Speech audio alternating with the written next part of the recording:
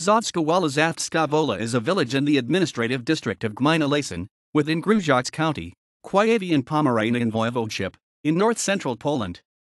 It lies approximately 9 kilometers, 6 miles, northeast of Łasin, 29 kilometers 18 miles east of Grudziądz, and 71 kilometers 44 miles northeast of Toruń.